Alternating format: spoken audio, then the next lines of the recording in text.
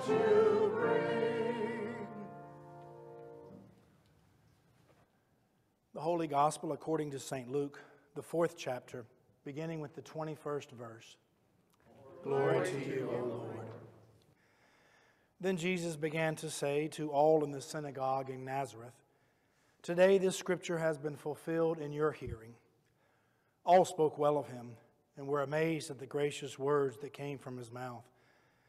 They said, "Is not this Joseph's son?" He said to them, "Doubtless you will quote to me this proverb, 'Doctor, cure yourself.'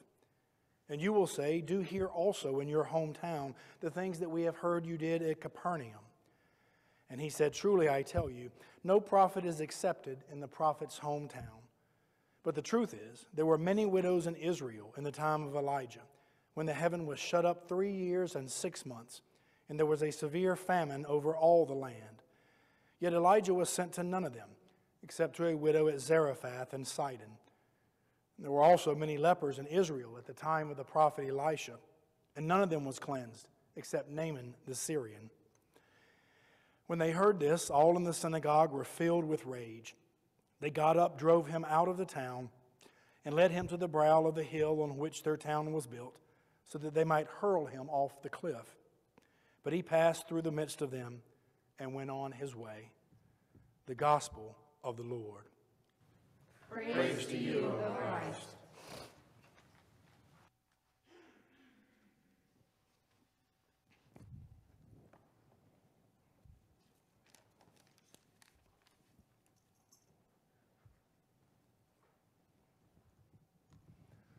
Let us pray.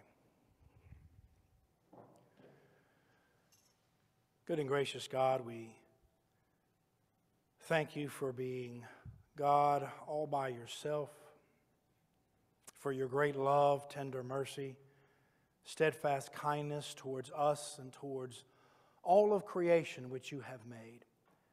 We particularly thank you this day for creating humankind in your own divine image, after your own divine likeness.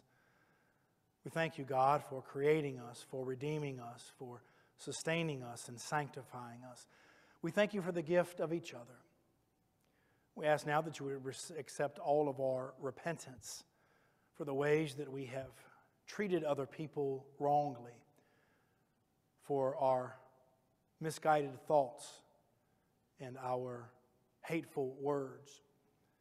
We ask that you would continue to turn us around on this life's journey to love as you love, unconditionally and eternally.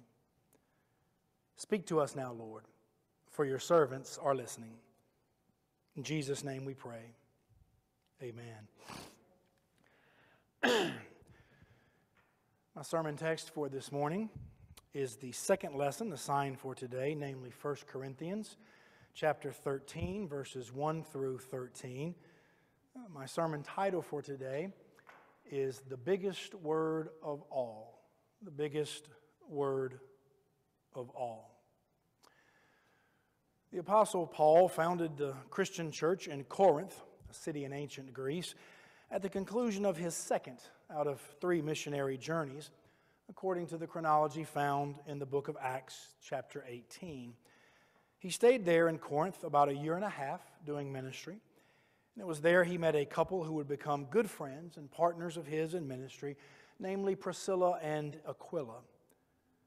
Unfortunately, Paul's most contentious relationship that he had with any of his churches was with this one here at Corinth.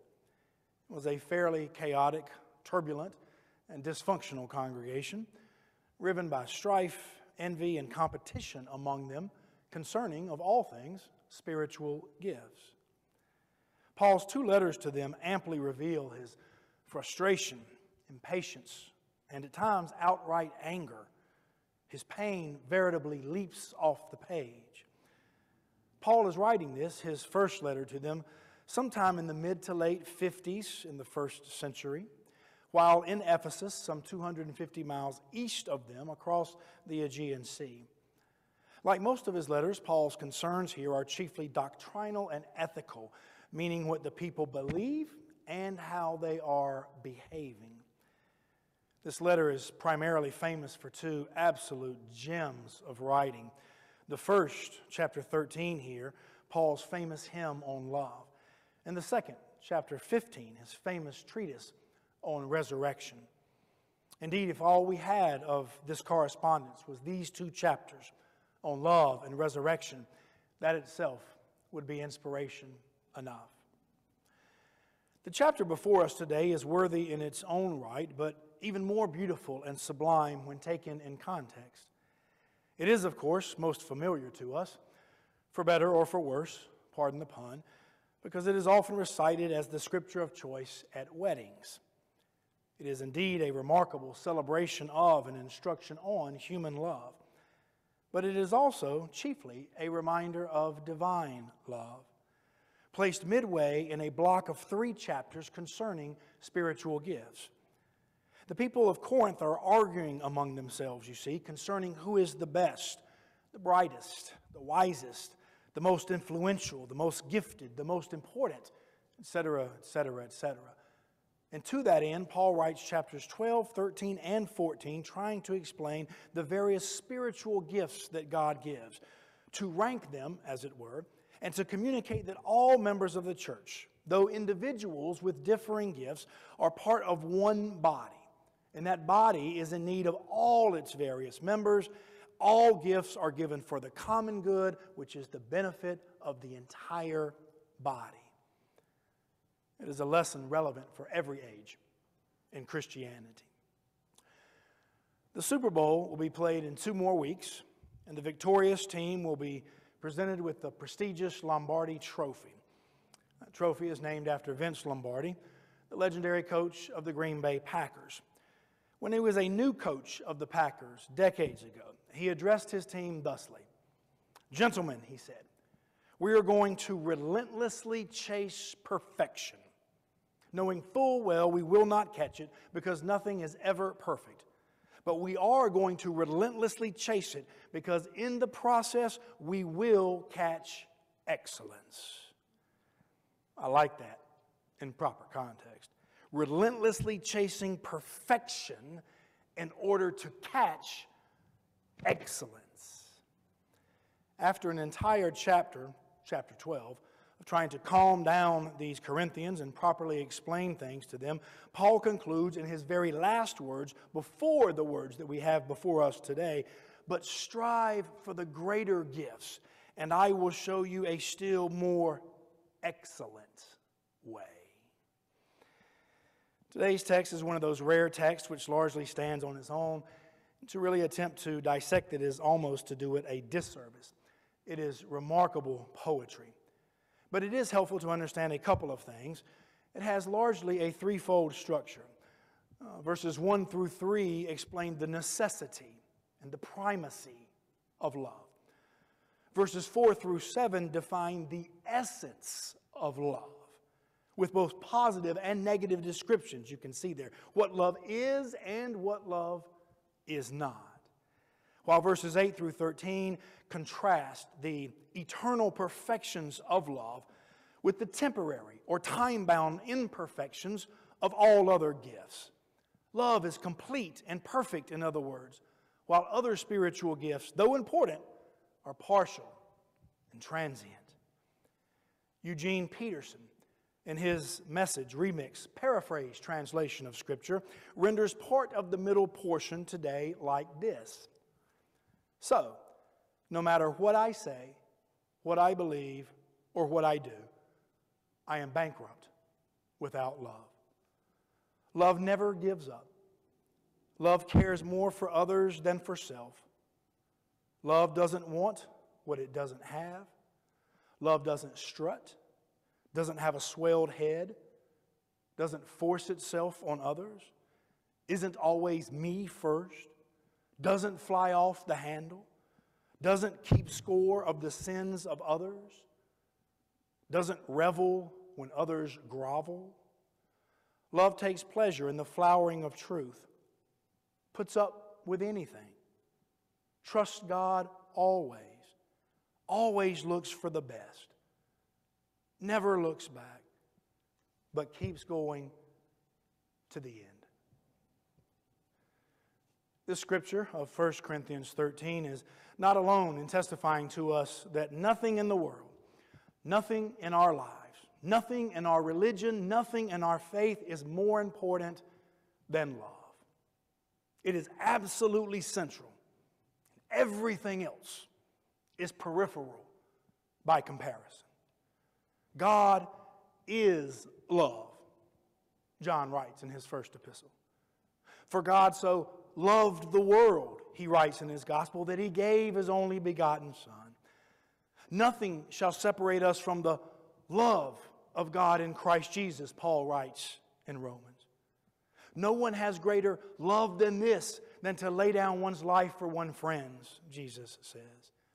The greatest command of all, Jesus said, is that you shall love the Lord your God, and the second is like it, you shall love your neighbor as yourself. A new commandment I give you, Jesus once said, that you should love one another. Love your enemies, he taught in the Sermon on the Mount. The fruit of the Spirit, Paul writes in Galatians, is love, before going on to list 8 other things. And perhaps the greatest greeting and benediction ever bequeathed, Paul writes, the grace of our Lord Jesus Christ, the love of God, the communion of the Holy Spirit be with you all. Love, Paul writes, is the fulfilling of the law. Every single commandment is summed up in this one word: you shall love your neighbor as yourself. Above all else, Peter writes, maintain constant love for one another, because love covers a multitude of sins. There is no fear in love, John writes, because perfect love rather casts out fear. And love, Solomon once wrote, is as strong as death. Many waters cannot quench love, nor can floods drown it.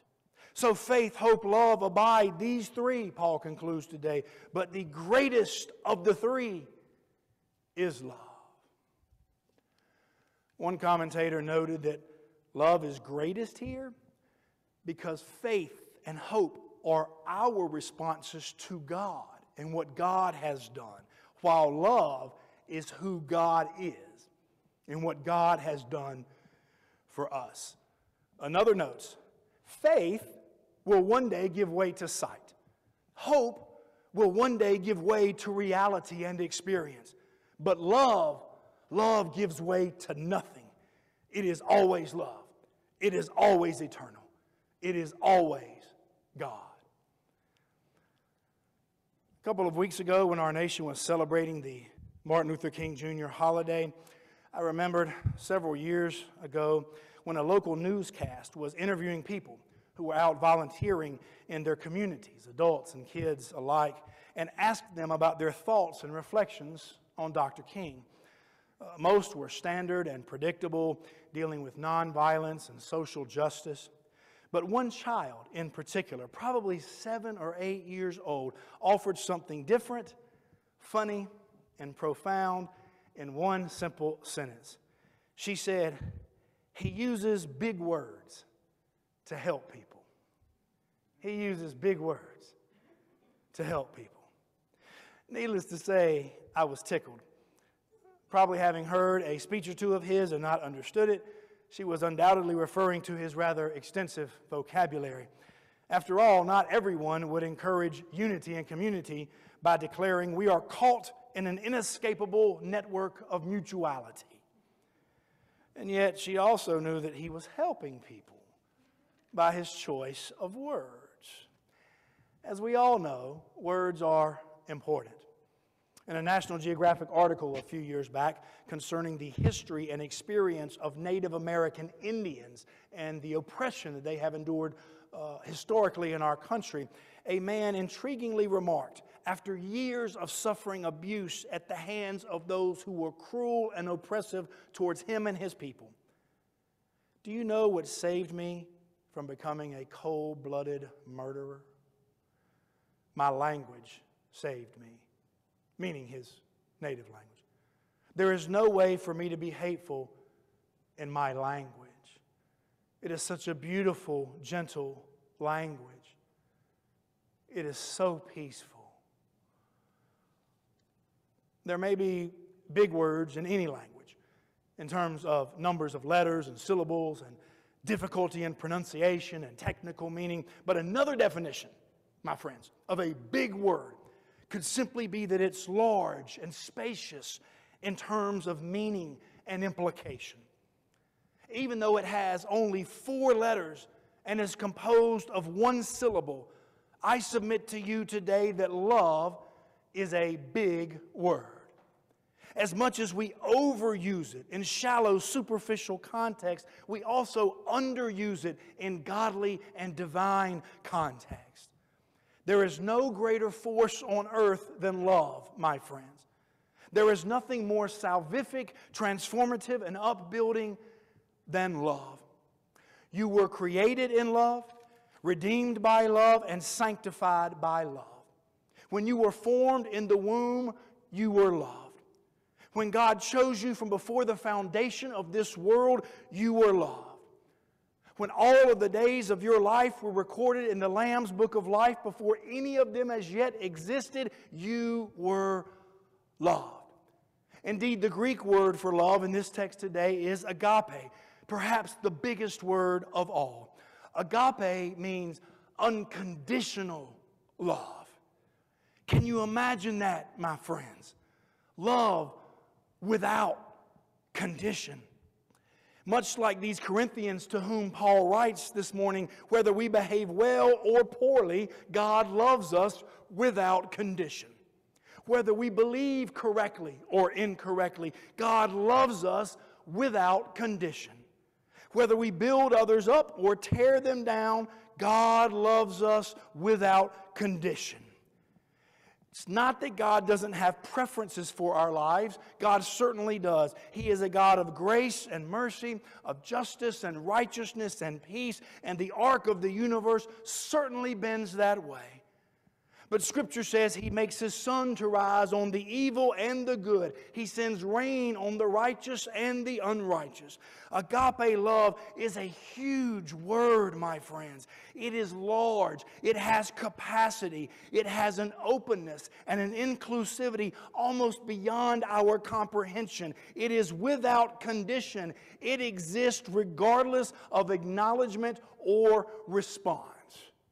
Law is a big word, all right, but love is bigger. Sin, likewise, is a big word, but love is bigger. Death is a huge word, but love is even bigger. Failure, a big word.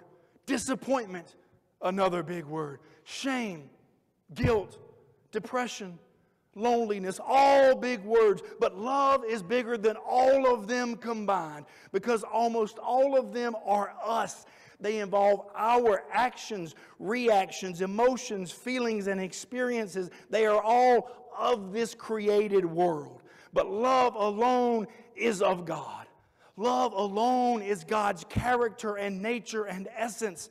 Love alone is God's word on us, over us, and through us. Love is the one word you can't stop. Love is the one word you cannot deter.